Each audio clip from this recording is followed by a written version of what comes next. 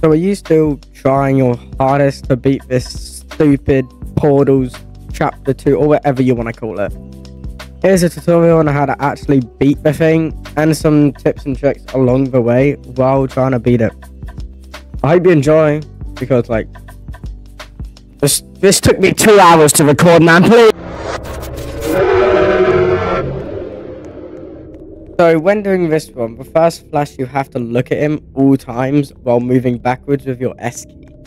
Then when it flashes again, like that, you have to look away and just run through this red box over here. As soon as you pass it, there's another flicker. You look back at him, then you walk behind through the portal, and then you're done with the first one. When doing this one, it was quite challenging to figure out. What I would recommend is going to your graphics quality and turning it all the way down to 1 bar. Now you can see what the lines actually look like. So when it goes past you again, like this, you walk. It will crouch you, so it makes you go slower. You have to jump over the lines, which I know is going to be very hard, but like you'll get the gist of it. What I did is you walk to the lines, then jump, so you know when to jump. For me, it's just more simpler and easier for me. Also, be patient with this one. Don't rush it. If you rush it, you will get even more frustrated with yourself. Trust me, I did as well. Now that you've done that, just walk through the portal, and you're done. Now you're on vents. This one is actually really easy. All you have to do is follow the purple orbs, look around for purple orbs, and just follow the purple orbs. Then I'll just take you to the portal, as you can see here. I just follow all the purple orbs. I take a risk turn here. I didn't know it was actually that way, but then we go to that one, and the portal's just there. And now you're in room 5, nursery.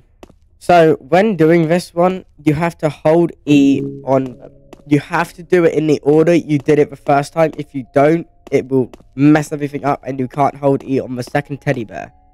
If you don't hold E and don't do it in time, Mr. Stitchy will spawn. Then when he spawns, it will reset your time. Every time it flickers with a sort of number like 130, 100, 30, that's how much time you have left. Just like that. 130, all that. After you've done that for 1 hour, no, not 1 hour, 1 minute and 30 seconds, you're good to go. A portal will open.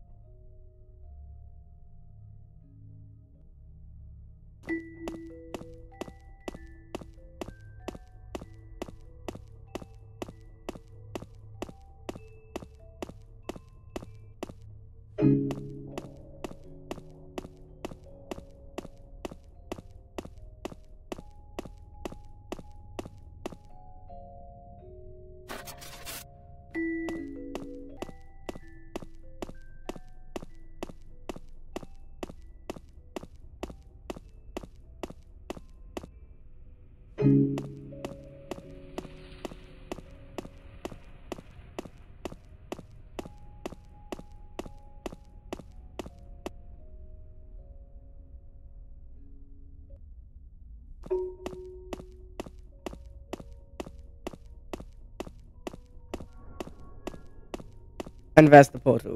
As you can tell, I didn't actually go to the portal first. I wanted to get this teddy bear out the way, so I knew I had enough time to get to the portal and go on to level 6.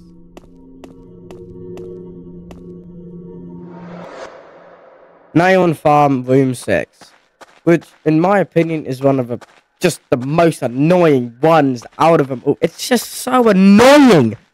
It's a literal maze. You just have to find the purple one. One time I just went through like loads of portals and then I just found it. I didn't do it this time.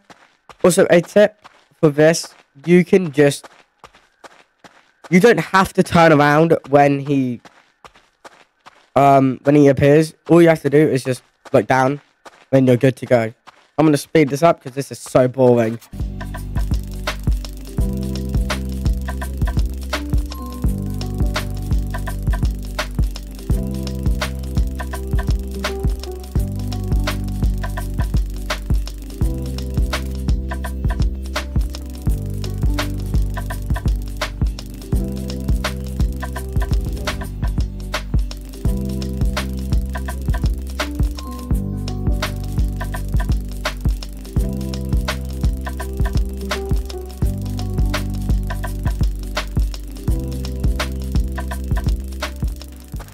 I think I was on that level for around 5 whole minutes, and I found the portal.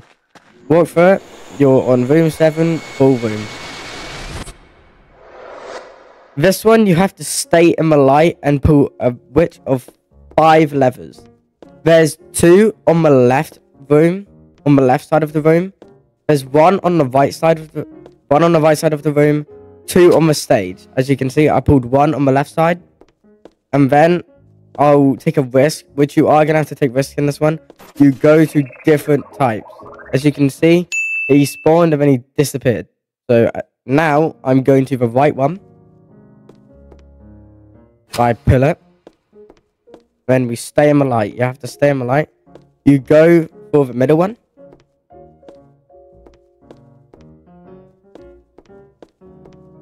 Work your way up the stairs. Go to the light. Pull that lever. Then when you walk over here, stay in the light, remember, or you will die. Actually, no, you won't die. You will just get chased. You don't really want to do that. And then you pull that lever. And there's 1 still on the left side to be pulled. It's going diagonal.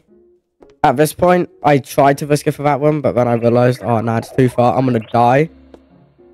And then you go here. Or you go back here. Just in case. When you walk back, and when you know you're safe, you go to it, and you have a direct way to the final lever. When you pull it down, there's a portal appears on the stage, and you can just go in it. When you've beaten room 8.